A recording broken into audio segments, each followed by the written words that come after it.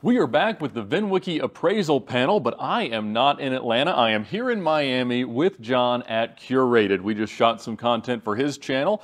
It was the right time to pass 50,000 miles on my manual LP640 coupe, and so a good time for a road trip. But today, our video is brought to you by Auto Tempest. Auto Tempest is the way that I shop for cars every single day. They allow you to search all the major listing sites at the same time. They've been a huge supporter of VINwiki now for years, CarTrek as well. So please check Auto Tempest out at the link in the description below to shop for your next car and thank them for their support of VINwiki. Now, the most requested subject of our appraisal panel has absolutely been Jay Leno. Of course, there's not a easy to find list of Jay Leno's cars, but over the last couple of months with a lot of research, we have assembled what we believe is the most complete list that exists with 185 cars. He's got an unbelievable collection of a huge variety, and so we've got the list, and we'll put a link to the full list in the description. However, we obviously can't talk about 185 cars today, so just like we did with Ralph Lauren's car collection, we are going to each pick 5, and we'll all appraise each of those 5, and then we'll tell you how much we think all 185 cars are worth. As always, I'm joined by John Tamarian and John Ficarra of Ficarra Classic. Thank you guys for being with us as always. Thank you for having us as always, and it's an honor to have you at our showroom today. So, and yeah, I wish I was there instead of soggy California. You guys are in sunny Florida. Come on, man, you got to come out. That's it. So I will start with my 5, and the first one that I really like, it's a car that we've talked about a lot on VINwiki, is the Corvette Pratt & Miller C6 RS. It's a 2006 car. They only made 7 of these. 4 of them actually are black. Jay's is black as well. They were about $330,000 new. They use an 8.2-liter K-Tech naturally aspirated 600 horsepower version of the LS, and I think this one's worth about 250 grand.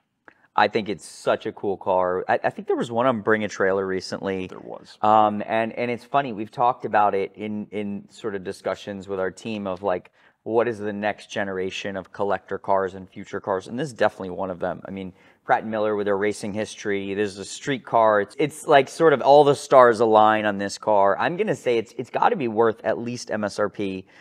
So, you know, $300,000 plus, just because I think they have a big future. There you go. Anytime that a real race team touches a car, that means something. It's got a freaking like over 8-liter engine in it. And I would pay just for those sweet fender vents that it has on it. It's an extraordinary car. It is so customized. Looks like a Corvette, but it's so much more underneath. I put it at least at $300,000. Super cool. Next up is something that I have heard Jay considers to be his favorite car, his 1963 Chrysler turbine car. Turbine, if you're Steve Leto, we've had him on the channel to talk about the cars and how so many of them had to be destroyed. Almost all of them were destroyed. There were 55 cars built. They were never made to be consumer legal, so they were forced to destroy all of them that couldn't kind of wind up in museums. 9 are left, 5 run. Chrysler has 2, the St. Louis Museum has 1, and the Stahl Museum has 1. So he's really the only private owner of one of these cars. Insane. Now, in many ways, they're absolutely priceless. They're super cool. His is the orange. Almost all of them were orange. They idle at 22,000 RPM. And it runs on anything that will explode. And it's just one of the coolest things. Now, it was not economical to build these things, obviously. But Jay tells a story about how he saw one when he was 12 years old at the 1964 World Fair and just said, I've got to have them. So, I mean, they don't change hands, obviously. One did change hands recently, but in a very quiet way. I think the one that went to the Stahl Museum. But okay. They've always been thought that they're like $3, $4, $5, $6 million. I mean, I think his, as a running car, you could find somebody to pay you 10. Listen, I have to agree. I think there's that generation, cars like the World's Fair cars and cars like these, you know, exotic Geneva show cars. Manufacturers were doing just so many special things. We don't see that today. I don't think as much. I mean, we see like, you know, these show cars that were running and usable. I think that was just such a special period in time. I can't disagree with you, Ed. Maybe I'm going to say $8 million just for the hell of it, but I think that's probably what it's worth. Who knows? Yeah, when you have such a rare car that never changes hands, who knows what they're worth? I mean, if you've ever heard one of these turbine cars run, I heard one of the turbine race cars from the 60s run. It's an amazing sound. And when they showed it around the world, they ran it on like Chanel #5 in one country, and they did all kinds of crazy stuff with them. It's a once in a lifetime purchase. I don't think it's worth 10 million. I don't know if the generation around is who wanted to buy something like that, because it looks like a regular car. It doesn't have like a real show car look to it. So I would probably put it around 5 at auction. It might go for more, but I don't know if it could pull 10 these days. One of the race cars that Jay has is a 1935 Delahaye 135S. This was a road legal Grand Prix level car, and it's something that he actually gets out and drives. It's gorgeous. Emile Delahaye made some incredible racing cars throughout his career, and they won a ton of races in cars like this. I don't think this particular chassis was a hugely winning car, but it uses a pretty reliable 3.2-liter engine out of a truck. It has a way you can add oil while you're driving it. I watched Jay's video about it. I just think it's so special. I think it's worth about $1.4 million. I'm not going to disagree with that. I don't know much about these pre-war cars. I think they're stunning. I'm not going to get in an argument with Ficarra about this. So I'm just going to agree with whatever your Ficarra says. Fair enough. Yeah, the Delahayes are stunning. This one doesn't have a whole lot of great history behind it, but doesn't need to. It's a Delahaye. It is certainly a car you want in a real good collection, and of course he has one. I've got it at 1.6. There you go. Now, he has 6 Duesenbergs, but the coolest one is the J. Walker Coupe. So this has a much more aerodynamic body. It was built at their Indianapolis facility for a local pharmaceutical tycoon. The body is gorgeous, the way that the car is coach built, obviously, and it was the most expensive Duesenberg ever built. $5,000 more than the next one, $25,000 new in 1934. So super duper cool car. At its peak, I mean, Duesenbergs are probably on their way down, like a lot of cars of that era. But I think it would have been worth $4, maybe $5 million at one point. Today, I put it at $3.25. I do see younger collectors bidding on some of these cars, these pre-war cars at some of the auctions. But I think the excitement around these cars is changing. You see a Countach or an F40, come up on the auction block at RM, and there's bids like machine gun fire, where it feels like these pre-war cars are getting harder to sell over time. I'm going to go back about $500,000 less than you, just to be uber conservative. The Duesenberg market's a little soft right now. I mean, they'll always be one of the great cars. This car is, if you've ever seen it, is intimidating to look at. I mean, it was definitely something you want to drive to scare the pores back in the day. But now, I'm actually going to go under you, Ed. I'm going to say $3 million is probably a number for it, but I don't see them sinking a whole lot more than they have. I think they've kind of settled out. That generation, the great generation that really would pay 5, is kind of going out of the way, but they'll never descend. This will never be a $100,000 car, that's for sure. The last one on my list is one that I'm sure would have been on all of our list. His McLaren F1, a car that he actually drives a good bit. A black car with the red accent. Doug DeMuro reviewed the car at one point. It's chassis 15, so a fairly early car. And I think he's put about 13,000 miles on it, which is absolutely wonderful. He's done a lot of the servicing in-house. Obviously, he's got an amazing team there at the shop. And so I put it at $16 million. I don't think it is a top tier McLaren F1, not that there really have to be tiers of a car that there's so few of, but of the 106 cars, I think it's a great driver, and I think he paid $1 million or $1.5 million. I mean, he bought it in period when it was, kind of stale new inventory, and so I think 16 is the number. So I don't know if this is true or not, but I heard a rumor that he had actually gone to Herb Chambers to go see a Miura SV, and they positioned the McLaren F1 in a way. I don't know if the story's true, but I heard that he then saw the McLaren F1. They were trying to sell it because at the time they were very difficult to sell. Correct. But looking back, I mean, look what they've done. I actually would say that I believe you're light on that number. I think McLaren F1s have a huge future. I said it in a previous video. I think it's the next 250 GTO. They're rare. They have incredible, race history, and it's considered one of the greatest cars of all time. I'm going to say it's probably 18 to 19 million today. And I will say that Jay Leno's Provenance probably helps the car too. He's owned it for years and years and years, and the spec is incredible.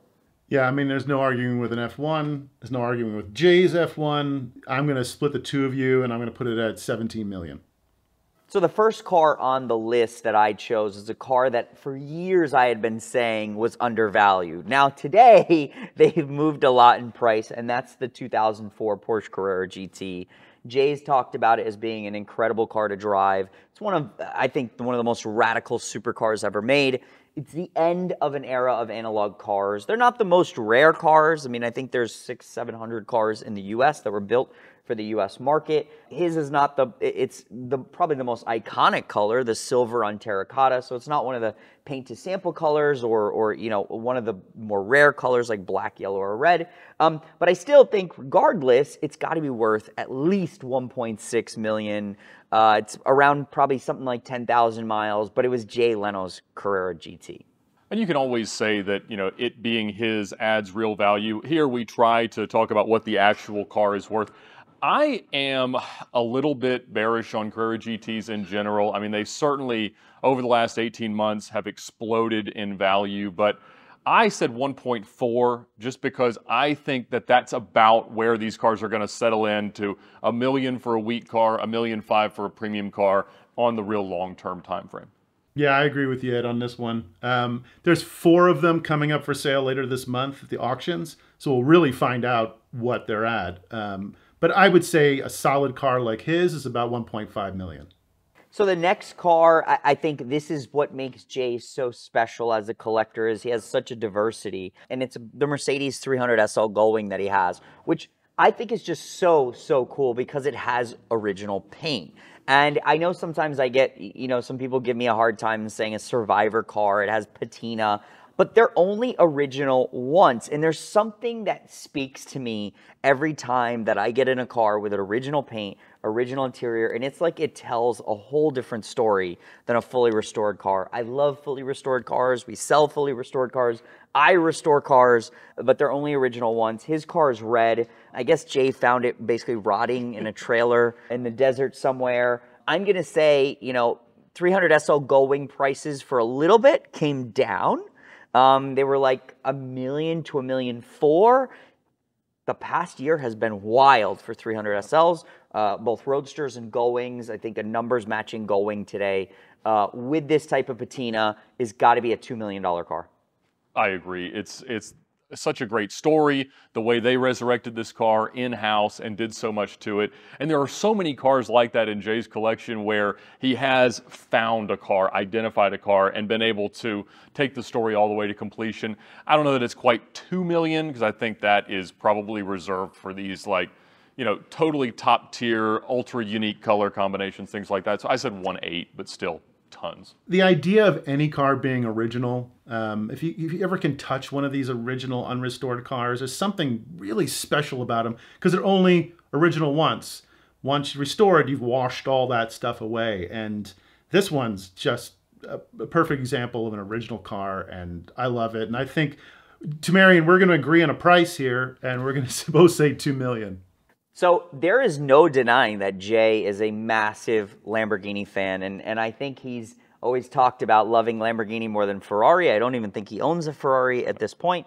And he's always been a huge Lamborghini Miura fan. And this next car is such a great story because it sort of describes just exactly how the car collector community was at one point, and Jay actually got this car for free. And the car tells such a special story. It was a Lamborghini Miura P400 that was purchased new from the Bob Estes Lamborghini distributor in California by the one and only Dean Martin of the Rat Pack and fame, and it was actually purchased for his son, who would drive the car to high school. So incredible story. I don't know the exacts of the story, but he apparently was hot rodding a little bit, cracked the oil pan or the transaxle, and the car sat around in disrepair. Jay was buying a bunch of cars out of a collection or something like that, and he asked the guy, what's under that cover?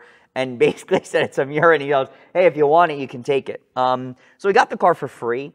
It's a original yellow with blue car, so very rare, incredible color. And Jay obviously fixed it and drives it and enjoy it. And that's another thing about Jay is he's actually a mechanic himself. So really commend him. But he loves his Miuras. We'll talk about another Miura he has as well. I'm going to put this car all day at 1.7 to 1.8. I'm personally getting excited about it because it's like Dean Martin, Jay Leno. I mean, the history is just phenomenal. But let's call it 1.8. A lot of old Lamborghinis have great celebrity ties, everything like that. But I mean, it doesn't get any cooler than Dean Martin's Miura that transacted for no money at one point. I think the story adds a solid 20% to the value. So I'm going to say $2 million. But if you were going to own one that wasn't an SV, how do you not want this above everything else?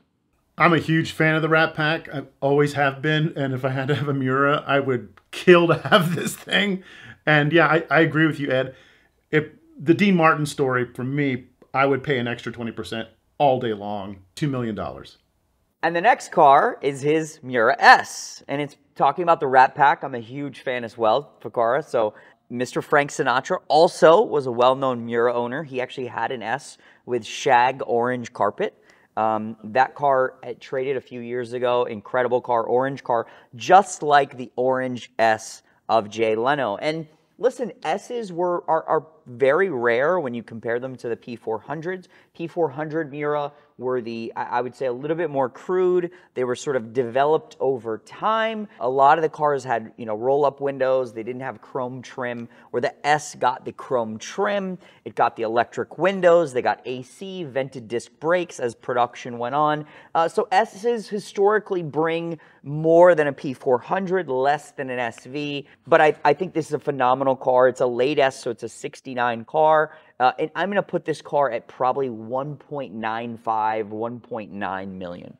That makes perfect sense, and certainly you're the guy to speak to that. If I'm buying a car, I'm going to buy it for the story rather than it being a fundamentally slightly better 1960s car. So I'm going to put it 20% back of where I had the Dean Martin car and say 1.6. So my 20% just drops it back to what it should be. So I think they're both worth $2 million, but the 20% bump was for Dean Martin on the yellow one. And then the last car is the Blastoline Special. Now, this is a complete oddball. It's a famous part of Jay's collection. It was built in 2001 by a famous hot rod and sort of metal crafter, Randy Grubb. It's got a tank-powered engine, a Greyhound bus Allison transmission. Absolutely insane. This is only something Jay Leno or somebody like that would build. I think it looks incredible as well. I mean, it's so masculine. It's so cool. It's really hard to value this. If you take out Jay Leno's name, how do you put a value on this? I think one day, if Jay were to ever sell, which I doubt would happen, this car is synonymous with his character as well. So you have to add, his name to this car. So in my opinion, it could be a $700,000 to $1 million car. A lot of these really, really special hot rods can demand that type of premium depending upon who the builder is. But for argument's sake, let's say $800,000. Exactly. I think there's no more Jay Leno car than it's gigantic. It makes all the crazy noises in the world. I said 500 grand. Generally, when you spend a ton of money building a hot rod or modifying a car, customizing a car, you're talking pennies on the dollar coming back. And I never get it back. Exactly. I can't imagine what was spent to build the thing. Limitless. But I think if it was really going to sell, apart from Jay's provenance, I think it's $500,000. Yeah, I've had the privilege of actually seeing and sitting in, I never got to drive some of the other Blastoline cars. Wow. They are handmade cars, but it's beyond like just building a car. They are artists, and they put so much thought into every bolt head and where everything is on it. They're extraordinary works of art to begin with. Then you've got, it's a tank engine car that drives on the street. Then you got Jay Leno, and there's only one of them, and there will always be one of them. Blastoline builds one car, and they move on to a whole different concept. I think that if this ever changed hands, in a heartbeat, some maniac would drop $1 million on it without breathing hard.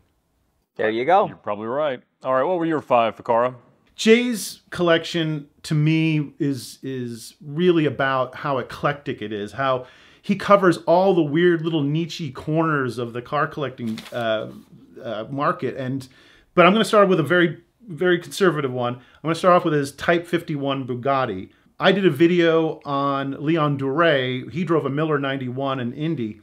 The connection between those is that The Miller 91, he sold 3 of them to Bugatti when he was out in Europe.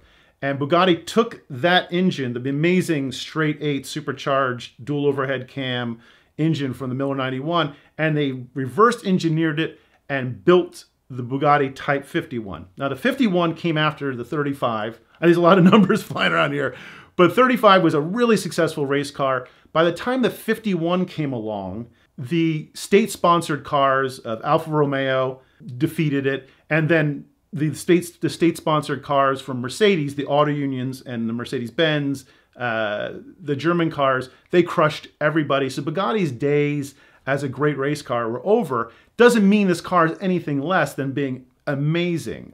It is a cornerstone of any collection to have one of these Bugattis, to drive one. They're small and nimble and light and powerful, and they're fantastic. I just love it. I love it. That can sit next to something like a Volkswagen Bug in his collection. But I put this car at $3.2 million. There you go. I mean, it's definitely special. I love your story about DeRay, or whatever his real name was, but that I put 275 on this one. I'm going to agree with Ed. I'm going to say, 2.7. So coming up next, we're going to go to the other end of the value scale. Another car I love of his is his Corvair Yenko Stinger by Chevrolet. Of course, the Corvair was the car that was, unsafe at any speed, and Nader went after it. And General Motors built those for more years than they should have, just to prove that it was a good car. Don Yenko got a hold of him. He was kind of the Carroll Shelby of General Motors, and he built, his first cars were Corvairs. He eventually moved into Camaros and trick them out, giant engines. This Yenko Stinger is a stage 2. They built 1, 2, 3, and 4 stages. They were all built as to be race cars, SCCA type stuff. They were, 200 horsepower or even more. They had the great air-cooled flat 6. A lot of people call them the America Porsche, but it really isn't. I think one of the prettiest cars that General Motors built in the 60s was that second-generation Corvair. This car, regular Corvairs, 10, 15 grand for a nice sorted car. I think this one sits at about $85,000. If it were a stage 3 or 4, it'd probably be breaking 6 figures. I figured, it has to be 100 grand just because it has such a great story. It's such a unique thing. They are so rare. There's got to be somebody out there that will write a 6-figure check for it. I agree with you. It's interesting, Ficarra. I always learn something from you. I did not know that Yenko started building Corvairs. In my eyes, he was always known for Camaros, and right. So incredible history. I'm going to say $100,000 as well. All right, my next car is, now I'm going to do a Lamborghini. I know we already did Miuras, and you guys are into kind of Diablos and things like that. But of course, I'm into the weird Lamborghinis. This is a car that I wanted desperately as a kid, and I could have bought one for $10,000 when I was in college, and I couldn't afford it or work on the V12. And that's the 4-seater front-engine V12 Espada. They were designed by Gandini, who designed the Miura and the Countach. This was his take on a 4-seat GT car. People either love them or hate them. I love it. I think this one is a Series 2, which I think is the sweet spot in between. With a 4-liter V12 up front, room for, literally, I fit in it. You could fit 4 guys my size inside of it, although it doesn't look that way. They're really cool. I think they, it's unfortunate they're not worth more, but I guess it's fortunate they are not worth more, because I want to buy one someday. His was restored cosmetically and mechanically, so it's probably one of the nicest out there. It's his car. He drives it, and I know I'm pushing up Espada prices by saying this, but I think that his car would probably sell for about $175,000.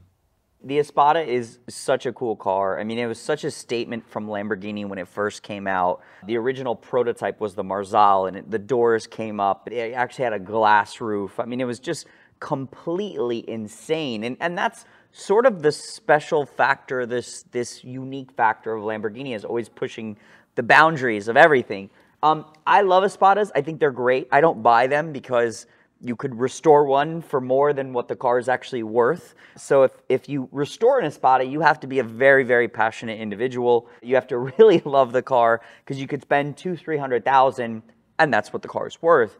A Series 2 is probably one of the more desirable. There's Series 1, Series 2, Series 3. Series 3 have these horrible, bumperettes. The interior is different. I love the Series 1 and Series 2s. Maybe one day I'll get one. I don't know. It's just so cool. I agree with you, John. They're awesome. I'm going to say it's probably worth a little more if it's been fully restored. I recently saw a junk sell for like 130, 140. So it feels like the Espada market is heating up, even if it's not by much. But I'm going to say 200,000 for a Series 2 fully restored Espada.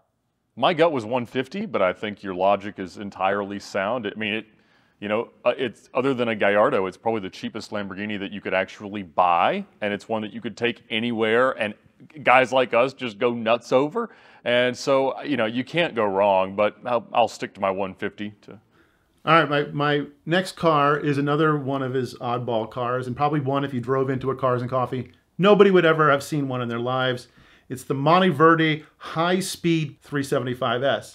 Nowadays, a hybrid is a combustion engine and an electric motor. Back then, a hybrid was a European car, and they would get these beautiful bodies made by Touring or Bertone, and they put them on a chassis, but they couldn't afford to build their own engines like Ferrari could. So they would just come to the United States, they'd pick up a Chrysler 440 and just plunk it in there, and they'd have 375 horsepower. That's the reason this is called a 375S.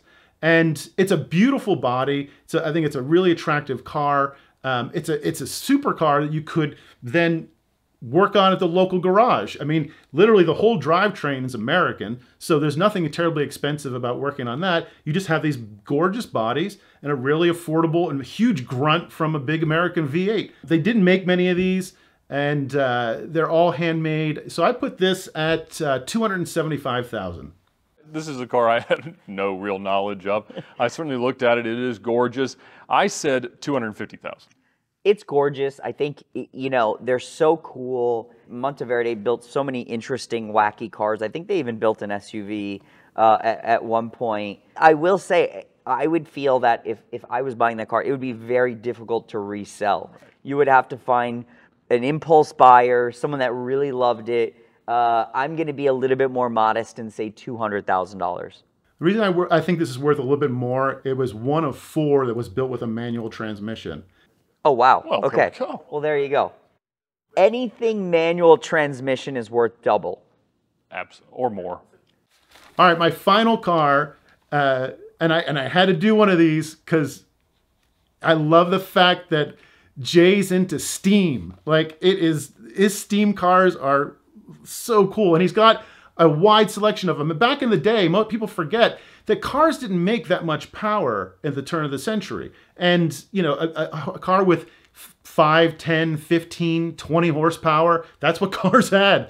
And these steam cars were putting out 20, 25, 30 horsepower, which was phenomenal kind of speed back in the day. So I picked his 1906 Stanley Steamer, the Vanderbilt Cup car. And this was technically a steam race car. The Vanderbilt Cup was held out on Long Island, New York, and it was the race in the United States. It was the premier car race back in the day before Indy came along and took it over. This is what you went and did. And they bring drivers over from France, and it was a huge international affair. Stanley built this car. You should take a good look at it. It's actually really cool looking. And Jay went in, of course, he's a hot rodder, and hot rodded a steam car. He put in a bigger boiler. It goes faster. I mean, this is a steam car from 100 years ago, over 100 years ago, that can do freeway speeds in California. How to put a value on these? They don't exchange hands all that much. It is an ancient technology. It would require a very special person to own it. But, if I were wealthy and I could get hands of a not Vanderbilt Cup car, I easily drop $250,000, $300,000 just to fire up that boiler and drive down the road, puffing steam. Just amazing. I love that Jay has become really the modern champion of these steam cars. I love it anytime somebody finds a car like that resonates so much with them that they really take it upon themselves to evangelize their love for it. And so he has certainly done that with his steam cars. Look, who's going to use the thing? It's a museum style thing, but it's super cool that you could. I said 150 grand. I agree. I think you have to appreciate Jay's ingenuity and his passion for this sort of all these little eccentric pieces of automotive history. It's this wide spectrum of cars, and it's just so cool. And I think that's the beauty of car collecting, and we could go on and on and on, is the passion that, if you see a cool bike or you see anything, we're gearheads, so we appreciate it all. That being said, I think, again, it's probably something that's worth $150,000. So those are the 15 cars that we chose to focus on. Like I said, there are 185 cars that we've identified as part of his collection. To value it is honestly going to be a pretty shocking thing, I think, to most of our audience, because totaling it all up, these were most of the really big cars in the collection. And so my total was only $83 million. I think you're maybe a touch light, but I agree with you. He's got this wide array of stuff that is very unique.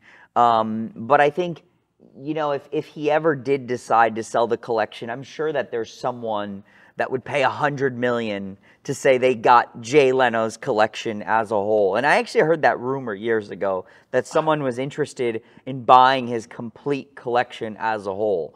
You could create a museum, you could create a business from that. I don't know if it's worth really $100 million, but there is something to say about his collection as a whole. They make Hot Wheels models now and toys. There's a TV show. There's this. I think it's more than a collection. It's a brand icon. So I'm going to say $100 million. This collection is eclectic, but there's also a lot of cars. Like, there's a Volga in there. It's like there's a lot of $10,000 cars in there. I think collectively, street value, the collection's probably around $90 million. But I think you're right, John. I think if this was Jay's collection, and these are Jay's cars, $100 million isn't out of the question. And they're all, a lot of these cars are still going up in value. So just that collection alone would be a wise buy. But the Jay Leno collection, at least for the next 30, 40, 50 years, why people remember who he is, $100 million is not out of the question. And the only reason I say only $83 million is that when we looked at a $600 million value on Ralph Lauren's collection, a lot of people were like, no way is that the most valuable collection in the US, because certainly Jay Leno's is more. And that's one of the most impressive things about it is, who he is as an enthusiast and who he is as a brand has become so iconic, so significant.